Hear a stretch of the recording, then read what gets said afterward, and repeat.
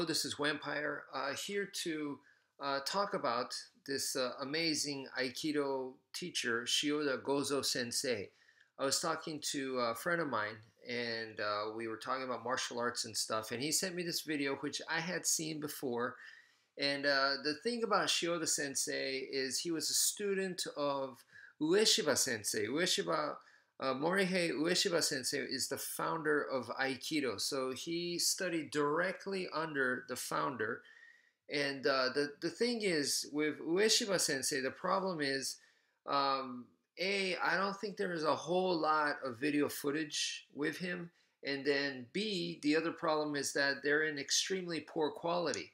So thankfully, with Shioda Sensei, we get to see there's a lot more videos of him, and we actually, the quality is much better for us to see, even though what you're looking at right now is not. But you know that we can actually see what's going on. So let me go ahead and press play here, so you guys can see what's up. And so he is.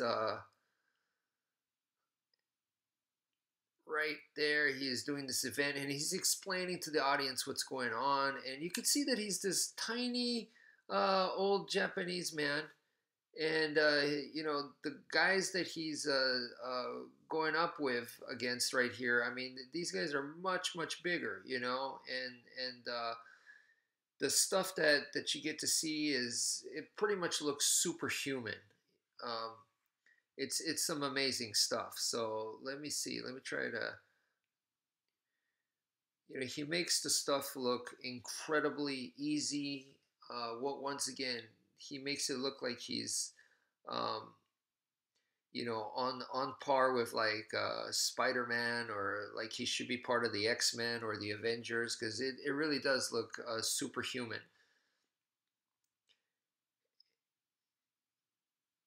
And I mean, you see that he's really doing it effortlessly, and he's smiling and everything, and boom, right there. So, you know, when people see this kind of stuff, the first kind of question is it real, right? That's the first question I get. And there, you really see him in action there. You can see that even though he's an old man, he has a lot of energy, and he's very quick, and it's just incredible to watch, right? So, okay, let me try to pause that. Yeah. So yeah, the question is this real? And you know, to answer that question, first of all, this is called enbu in Japanese. Enbu.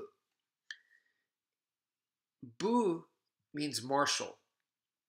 En means performance. So this is a martial performance, in other words. Okay. So therefore, to answer the question, is this real? No, it's not real. And it was never meant to be real. This is a demonstration, is what he's doing. So absolutely, it's not real. And then, you know, people go, oh, so it's fake. But you know, you make it sound like it's a con artist or a con job, and that's not what is happening here. The skills, the techniques are all real. They're legit. It's just that this is not real life application. If Shioda Sensei were to do this stuff in real life, it would look very different. What you're seeing right here, once again, is, you know, this is choreography training. This is a performance. This is no different than like watching a Hollywood movie, like watching whatchamacallit, Michael Jai White in one of his fight scenes, like watching you know, a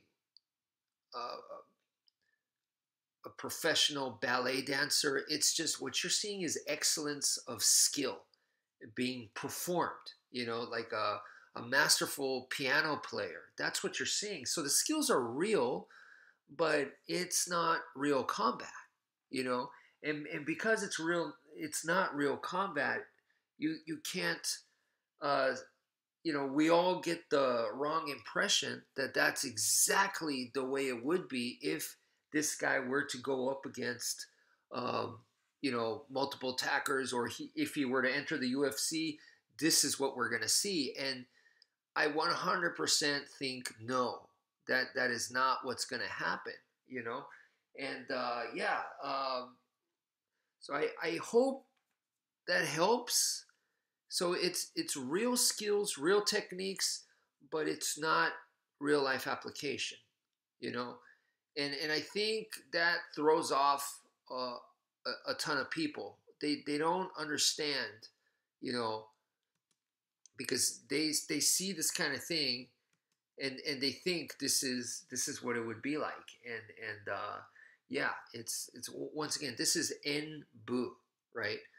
So what you have to understand, right, is that this was shot in I'm not even sure when this was filmed. So this was filmed, I think it says 1970, 78, late 70s or something. Okay, so if that's the case, there's been hundreds and hundreds and hundreds of Aikido students trying to duplicate this. Okay, they've been training and they're trying to get to this level, right? And they can't. And I'm not even talking about using it in the street or using it in a real fight or using it against the MMA fighter. I'm not even talking about that. I'm just talking about just doing it in a demonstration, just doing it in the dojo, inside class.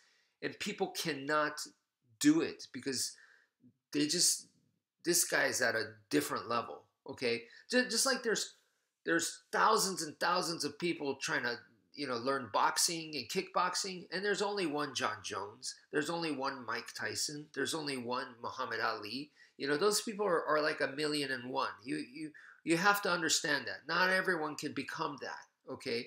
So that's what you're looking at right here, is that it's a tremendously high skill level. When so I definitely don't believe that Aikido, in order for it to work, you have to be at this guy's level. Then to me, the art is crap. If it only works if you're a 10th dan or a ninth dan, then that's BS.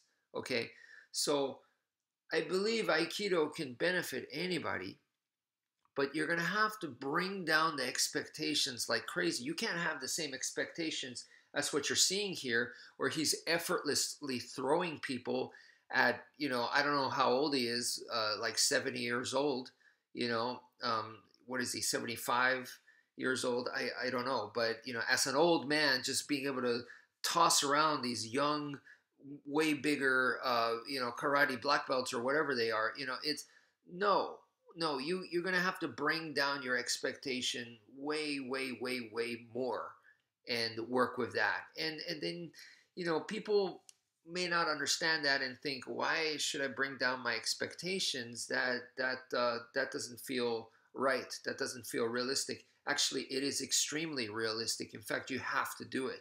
For example, when you train in Brazilian Jiu-Jitsu, you know, you always have to go, well, I could go for a triangle choke right here or an arm bar, but what if it doesn't work? Well, if it doesn't work, you know, that's all just part of it. If you expecting it to work every time and the first time it doesn't work, you're in a world of trouble. So you have to include failure into your style. So when you look at something like this, you are looking at the supreme skill level, and on top of that, it's not real life. Okay, this is a demonstration. So you're confused. You know, the people that see this and they don't get it, they're super confused. They're confused by at least two different things. Number one is that, you know, this guy is at an extremely high level. You can't expect that of regular Aikido students, or you can't expect that of, you know, just the average practitioner. And you know, the other thing is, this is not real life. Period. This is a demonstration.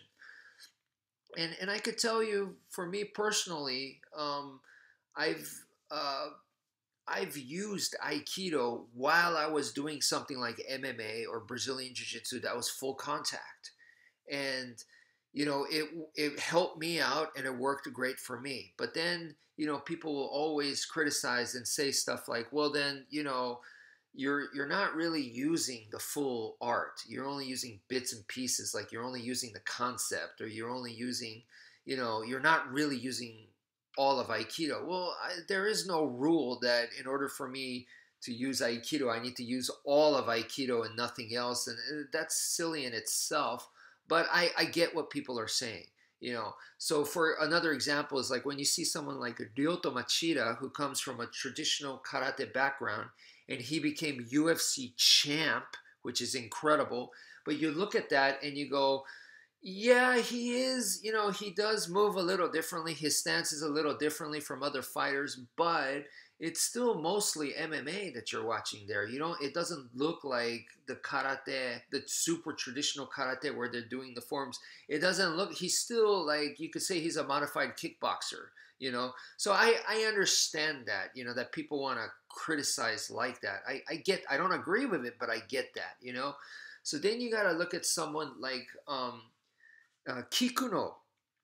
Um, there is a competitor, a Japanese competitor named Kikuno-san, and that guy, he uses a legendary technique, a technique that is in the fables. It's almost like in the ranks of like Din Mak, and it is called the Mikazuki Geri. The Mikazuki Geri is your crescent moon kick. And this is a legendary kick that says if you land it, you could drop the opponent with one hit. It hits a pressure point, and it leaves a mark like a crescent moon on the opponent's body. You know, it is a move of legend and fable. Well, this dude, Kikuno-san, actually competed in MMA, and he's beaten opponents with this kick. And sure enough, when it lands, not every single time, but he has dropped opponents immediately, ended the fight immediately with this one kick. So that's where you go, holy crap, that exists. But let's look at it in perspective. This guy has never been at the level of where he's a UFC champion or, you know, completely dominating the UFC. We have not seen him at that level. So he's never been able to make it to that level, yet the technique has worked for him in real MMA fights. So you just have to bring down your expectations, you know, and understand that this stuff, yeah, it can be very, very real. It can be. It's just, it's not going to work like what you're seeing here, you know. So please keep that in mind. And there are plenty of other examples that I could give you where, you know, you can see legendary stuff, you know, that would be like in a story, where you go, really? Is that what happened?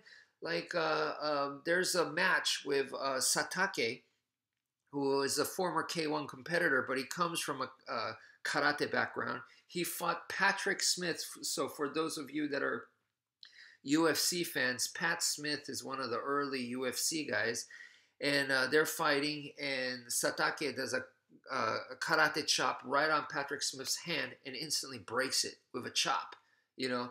So I think it shows you that I think that was real. I don't see why it wouldn't be, but that it is possible. Things like that is stuff that you read in books, you know, stuff that you would see in a comic book, but it is possible, you know, but you just gotta lower your expectations, you know. So yeah, I hope that helps, because when I watch something like this, it doesn't freak me out, you know. I don't go, no, it's got to be fake. It's got to be fake. There's no way that's real. You know, I don't have to go there. I'm secure. I don't, you know, and the guy is amazing. But if he were to fight in real life, it wouldn't look like this. I get it. I know that, you know. It would be different. Now, would he be able to apply some of these techniques? It depends, you know. Techniques are just tools. If he is able to do it, he is, and if he's not, he's not, you know. It's I don't know what you want from me, you know. There's no guarantee. I remember this guy, I believe it was him. He met Mike Tyson, if I'm not mistaken, and this was Mike Tyson in his prime. They actually met, and he wanted to work out with Mike Tyson, and Mike Tyson his crew was like, no, no, no, no. This guy's worth millions and millions of dollars. No way, kind of thing, you know. I don't think Shioda Sensei would have hurt Mike Tyson, but I think Shioda Sensei wanted to show Mike Tyson the effectiveness of Aikido, and it's completely different. I don't think they would have fought, but I think he wanted to show you're a big, strong guy that's extremely athletic with superhuman, athleticism, but in certain situations, if my technique were to come into play, you would be helpless. It's just if they actually fought, would he be able to put Mike Tyson in that position? We don't know unless they actually do it. We wouldn't know. My guess is that if they actually fought, well, Mike Tyson is the expert in fighting, so Mike Tyson would have the upper hand. The self-defense situation is different. You don't start off going, "Are you ready? Are you ready? Go!" And one of the things that I could tell you guys about this kind of thing was that this guy, Shioda Sensei specifically, he said that his ultimate Aikido technique was when someone came in to break into your home to kill you, you change that person and make him your best friend. Or maybe not your best friend, but you turn him into your friend. That's what he said was the ultimate Aikido technique for him. And I remember, I'm not the best Aikido practitioner. I'm not even ranked, okay? So technically, I'm just a white belt in Aikido, but I understand the concept here. So I remember one time where I was in a public place and a group of guys, they came out, they were pretty hostile, and, they wanted to jump me. Their goal was to beat me up, okay? And somehow, using the Aikido philosophy and concept, I was able to turn those guys into my friends. And I did. And to me, and I knew about this. It's not something I made up or something. I knew about the Aikido philosophy and whatnot. If I had used Brazilian Jiu-Jitsu at the time, I think I would have been stomped on. Or I would have, maybe one guy I could have submitted, but the other guys, would have stomped on me, kicked on me, and whatever. If I had used Muay Thai kickboxing, I think same thing. I would have been punched and kicked from behind.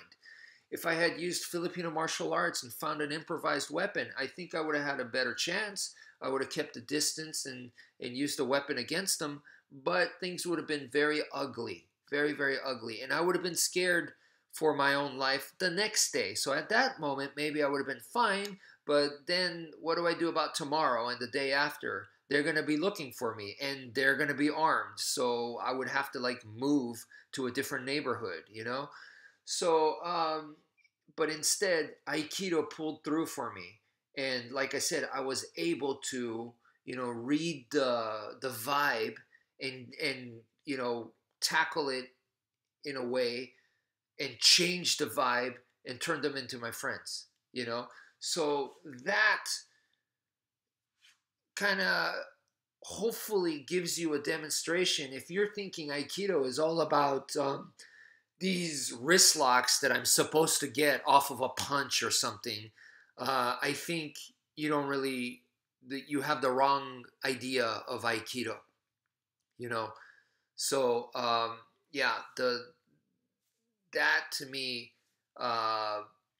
it says that you have to understand the mindset. You have to understand, the principles.